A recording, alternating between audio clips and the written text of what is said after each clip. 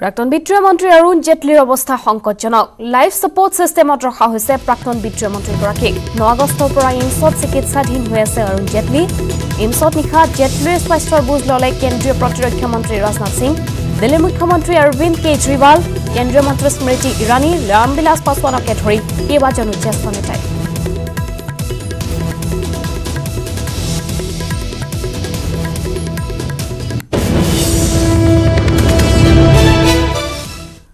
নুমলীগড়ত দৈনিক অব্যাহত আছে হাতী মানুহৰ সংঘাত মুৰফুলনি অঞ্চলত খাদ্যৰ সন্ধানত অভাৱ হাতীৰ বৃহৎ জাকে দৈনিক অঞ্চলটোত চলাই গৈছে তাণ্ডৱ জোৱানিখা মুৰফুলনিৰ পুৰণি মাটি অঞ্চলত হাতীৰ এটা বৃহৎ জাক অঞ্চলটোত প্ৰৱেশ কৰি কেইবাটাও ঘৰ লণ্ডভণ্ড কৰাৰ লগতে খাই তহিলং কৰিলে ভঁৰালৰ ধান বিভিন্ন শস্য বিগত প্ৰায় এসপ্তাহে অঞ্চলটোত এটা হাতীৰ জাকে ত্ৰাসৰ সৃষ্টি কৰি আহিছে আৰু জোৱানিখা এগৰাকী বৃদ্ধাৰ এটা বাসগৃহ সম্পূৰ্ণৰূপে ভাঙি তহিলং কৰে হাতীয়ে ঘৰৰ ভিতৰত সোমাই খাই অনিষ্ট কৰে চাউল ধানৰ লগতে ভাঙি অনিষ্ট কৰে বাচন বৰ্তন সামগ্ৰী হাতীয়ে খেদি যোৱাৰ ফলতে পিছলি পৰি গুৰুতৰভাৱে আহত হয় বৃদ্ধাগৰাকী খবৰ দিয়াৰ পিছতো মুৰফুলনি খণ্ড বন কাৰ্যালয় বন কৰ্মীসকলে হাতী খেদিবলৈ নোযোৱাৰ অভিযোগ উত্থাপন কৰিছে স্থানীয় ৰাইজে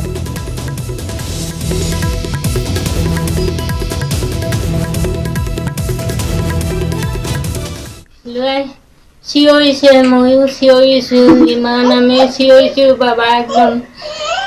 ভাঙি সোমাই আহি আছে সেইখিনিত মই একদম খামনি হৈছো হে বাবা কি কাম কৰিলা একদম হৰকে ভাঙি সোমাই আহি আছে তেনেকুৱাতে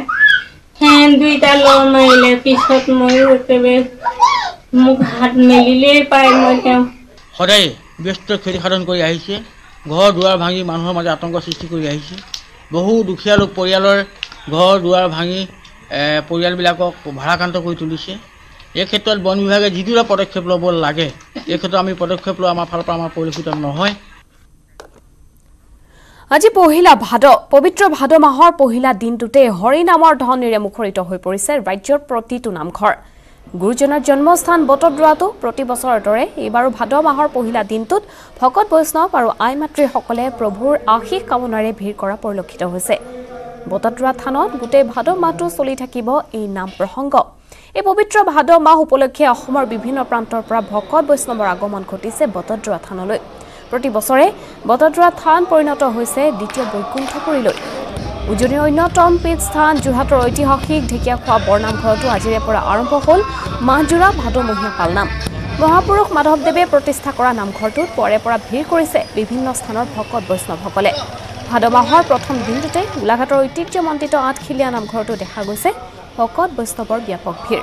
প্ৰভুৰ শ্ৰীচৰণত আশীষ লৈ সকলো অপায় অমংগল নাশৰ কামনাৰে বিভিন্ন প্ৰান্তৰ পৰা অহা হাজাৰ হাজাৰ লোকে পুৱাই ভিৰ কৰিছেহি আঠখিলীয়া নামঘৰত সত্ৰীয়া সাংস্কৃতিক প্ৰাণ কেন্দ্ৰ মাজুলীতো আজিৰে পৰা সমান্তৰালভাৱে আৰম্ভ হৈছে ভাদমহীয়া পালনামৰ মাজুলীৰ প্ৰায় 3খন সত্ৰতে মাহজোৰা ভাদমহীয়া পালনাম অনুষ্ঠিত হ'ব প্ৰতি বছৰৰ দৰে এই সময়ছোৱাত ৰাজ্যৰ ভকত বৈষ্ণৱৰ লগতে দেশ বিদেশৰ বহু পৰ্যটকৰ আগমন ঘটিব মাজুলীলৈ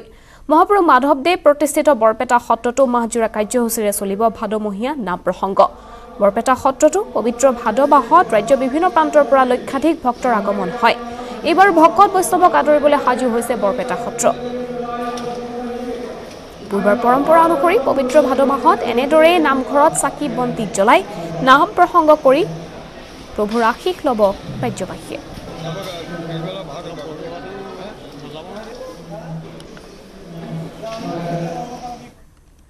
দিল্লীত কাৰ্বি আংলং আৰু ডিমাচা ভৱনৰ শিলান্যাস কেন্দ্ৰীয়